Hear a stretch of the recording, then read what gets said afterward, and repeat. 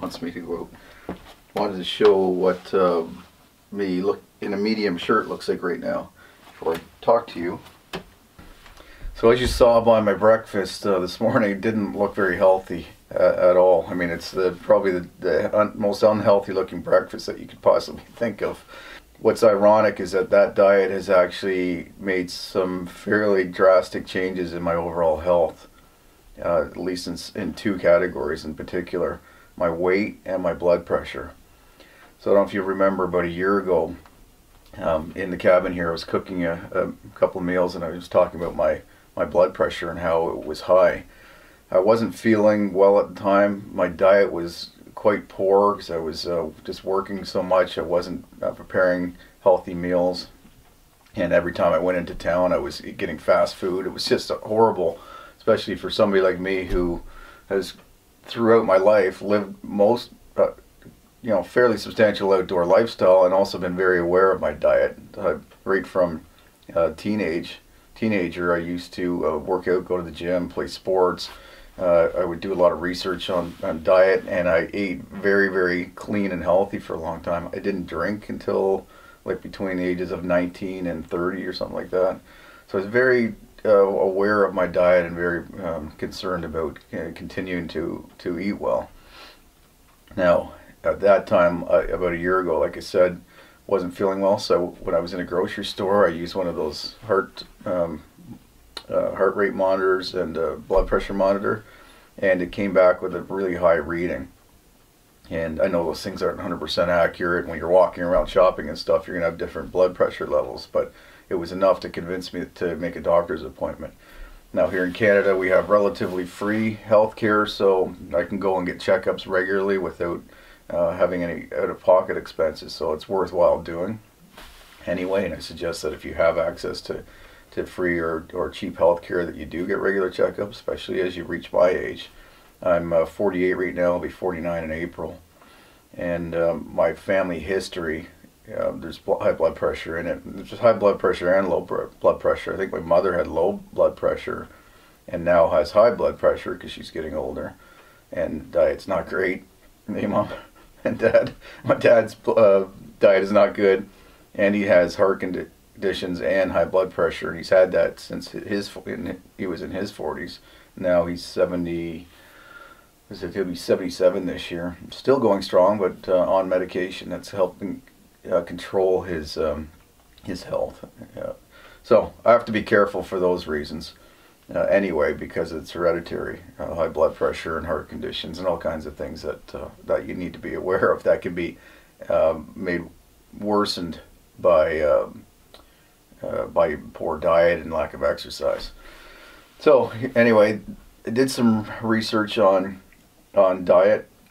Back then I made a few changes back to sort of more of what I've always done, and that's eating healthy, eating more wild game again, grass-fed beef and organic meats, organic vegetables and all that kind of stuff. So I think that helped a bit. My doctor is convinced, he's a traditional or typical medical doctor who believes everything should be cured by medicine rather than lifestyle changes, although recommends some lifestyle changes, but doesn't believe that we can control everything through just lifestyle. So he prescribed me heart medication, low blood pressure medication to help lower it. So between my diet and that, not sure, I'm assuming that medication did its job, and I've had blood pressure in the range of 130, 135 over say 100 or so. So back into fairly safe levels, not ideal, but closer to ideal, and manageable, so pretty stable.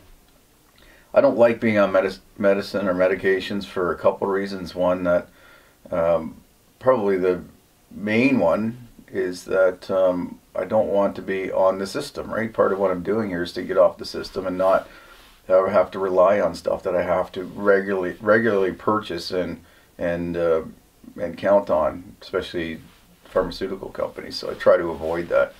So I wasn't happy with the fact that I may have to be on these things for the rest of my life. Anyway, the meals that I cook here are often not my typical meals. I'll maybe only eat that once, twice, 3 times a week or whatever. I tend to eat healthier but they're less interesting things to film and show you. So if I'm just having salad and spinach or something and vegetarian meal or something, it's often not very interesting to show you. So what you see then is sort of a more flavorful meal that I've cooked that's more interesting, but also looks unhealthy. And a lot of you guys are concerned, probably rightfully so, and have made suggestions about how to improve my diet. So one of those suggestions was keto, the ketogenic diet. So I did some research, I think mostly based on your recommendations, and my wife as well is not quite as active as I am, and she's gone up a little bit in weight, and she's concerned about that and wants to lower it as well. And she did the research, and between the two of us, we decided we should try the ketogenic diet and see how that helps, see if it helps at all. So we did that. We started that 3 or 4 weeks ago, maybe 3.5 weeks ago, which is the diet. It basically is an extremely high fat and no sugar diet, very, very low carbohydrates. So your body ends up converting fat into ketones, and the ketones are what provides the energy, especially to your brain. Typically, the brain can only operate on glucose, which is made from carbohydrates typically. So it's an adjustment for your body, but it is potentially healthier for certain things. It's also known as a sort of an anti-cancer diet because most cancers feed off of sugar in particular. So if you eliminate sugar, a lot of times you can actually stabilize or reverse the effects of cancer. I mean, it's not just anecdotal. There is scientific evidence to prove that. I'm not a medical doctor. Don't ever take my advice for diet or medicine, for that matter, or healthcare. But that's what research has come back. That's what our research is showing us. So anyway, bottom line is that we tried this change in diet, and here are the results.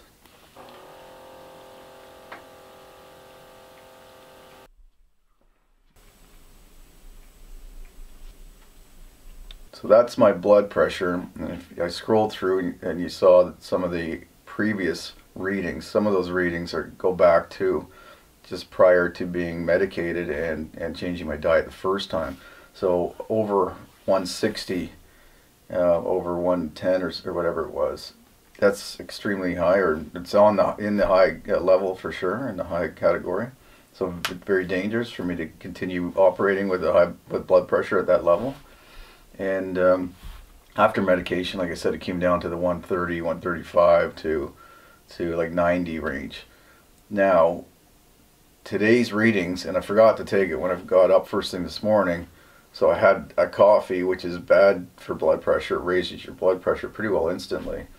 I took the blood pressure, and it's around 120 over 80 average. That's perfect. That's exactly where I want to be, or possibly even lower. And I bet it would have been lower if I hadn't had the coffee. So that's the ideal range. I stopped taking the blood pressure medication recently. So that is strictly diet related now and exercise, but I've been getting the same amount of exercise probably over the last year or two. So all I can attribute the change in blood pressure to is the diet. Now my weight, as you can see, I'm in a medium t-shirt, and it fits me perfectly even after a year or however long it's been since I started selling these t-shirts. And they tend to shrink over time. Cotton especially, it's gone through a lot of washes, and it fits me perfectly. So I've dropped over 10 pounds in 2 weeks, first 2.5 weeks of being on this diet, over 10 pounds. So I went from 185 down to 175. Last time I made major changes to my diet 2 or 3 years ago and exercise, before I started this, so 3 years ago, maybe 3.5 years ago, I was 196 when I weighed myself. I could not believe I got up to that level, but it was mainly because I was working indoors, an office environment or from home, and not getting much exercise and eating poorly, going out to business meetings and stuff. So I made a change, got down to like 168, felt great. A little thin, I think, for what I do, and maybe a little bit too light, but I did feel good and I looked good, so I thought that was a good place to stay at that level. I think ideally probably in the winter, like right now, I think this 175 weight is probably ideal for me. A little bit of fat. I think probably depending on how this year goes, I may add weights back in.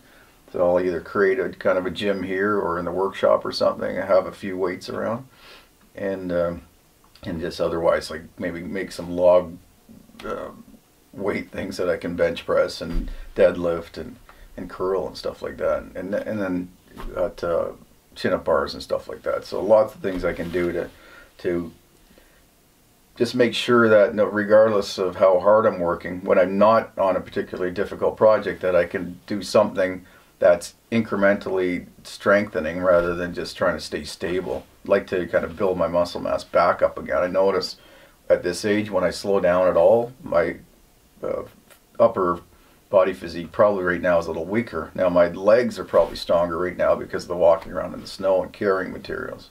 So it's cyclical and I need to stabilize that. Now, if you're a younger guy, it's probably not interesting you that much, but I think it's important at your age that to start paying attention to your health so that things don't build up over time. My high blood pressure maybe because there was lots of periods throughout the last 25 years where I've eaten very poorly and gotten little exercise, and that starts to build up, clogging arteries and stuff that's hard to reverse if at all. So better to have an entire life of healthy eating and healthy and exercise, and just overall healthy lifestyle, less alcohol, less coffee, and less stress and all that kind of stuff. So it's worthwhile objective. So loss of weight, lower blood pressure, that's been the result of this diet. Now, by no means am I suggesting that bacon and chicken wings are a healthy diet. The intent or the proper way to do a ketogenic diet is to eat mostly healthy fats, which mostly come from vegetable, like grains and more like nuts. Avocado in particular is extremely healthy. Seeds, all the oils that you get from plant material is definitely healthier than all the saturated fat you get from animals. Now, some like cream is still good, but again, you should go organic with all that stuff. All the meats should be organic or free range game, ideally. I'm probably going to have to harvest a bear this year, maybe this spring, in order to get all the fat from a bear. Fall would be better when they're a lot fatter. I know people don't love that idea of shooting a bear, but for up here, that's kind of a normal thing to do. And it's an extremely valuable animal for providing all the things like fat, meat, fur, and other. And that's it, I guess. Anyway, I may have to do that, but I also need to start finding out ways that I can start growing things that I can extract oils from that are healthy. So the goal, like I said, for a ketogenic diet is like, it's high fat, so it's like 90% fat ideally. I'm probably at 70% fat, 20% protein, and less than 10% carbohydrate, so somewhere in that range works for me. So I probably am losing the weight mainly, or as much, because I'm getting a lot of protein, so it's more of an Atkins diet. But again, I don't think it's sustainable long term, so I need to find ways to change that. So I'm not 100% convinced that all these changes are attributable only to the ketogenic diet. I'm not sure. I need to continue to experiment. I've done that on and off in different periods of my life, trying to figure out what is the healthiest diet for me.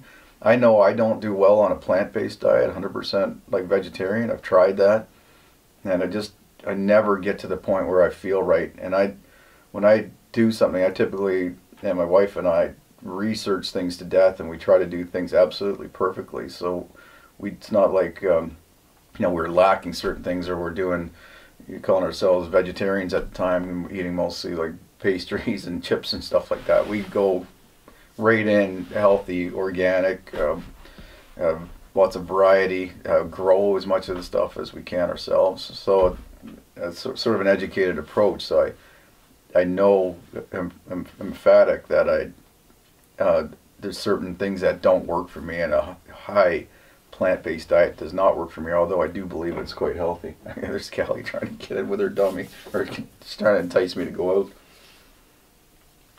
So, long-winded way of saying that I lost 10 pounds basically eating chicken wings and bacon and lots of unhealthy looking stuff. I'm not going to continue doing that. I'm going to improve that a little bit, and stop eating bacon is not good for you. There's lots of bad things like nitrates in it that are just not good for you. It's hard to find an organic source of bacon, of pork that's has healthy fats. So I won't continue to do that. But it's worked for me to this point. I'm going to now clean it up and decide whether I'm going to continue with that or change my diet back to a more interesting, more balanced diet of no sugar still. If you're going to change anything in your life, reducing the amount of alcohol or cutting it out and reducing sugar alone, those two things that I've done over the last several weeks probably could be attributed to the weight loss and lower blood pressure as well. Coffee I don't drink as much as maybe it looks like on film. This is actually chaga now. I did have a cup of coffee first thing in the morning, but it's usually just 1 cup, and often it's more like an espresso, and I might add cream or milk to that, or just drink espresso straight. This is actually chaga, so it looks like coffee a lot of times. It is black, but it's actually, from all the research I've done at least, seems to be a healthy alternative, and I actually really enjoy it. I actually prefer it to coffee. So that's what I wanted to update you with my health, and if there's anybody else considering that, I'm one of the success stories, I guess you could call it, for that particular diet. If you want to try it, don't again rely on what I'm saying. Do your research, consult with a doctor and whatever other professionals you need to talk to before you make any lifestyle changes, including even the rigorous activity that I do outside. Snowshoeing, I've had some people asking me about that, if they're heavier, overweight, and again, don't have a heart attack trying to replicate what I'm doing here, as I've been at this for a long time and worked my way into this lifestyle. So that's all I had to say today. I know, maybe a lot too much talking again, but I'm going to turn off the video now and get inside and get to work and throw that thing for Callie a little bit and edit this video and get it out to you as soon as possible. So thanks for watching. I'll see you at the cabin next time. Take care.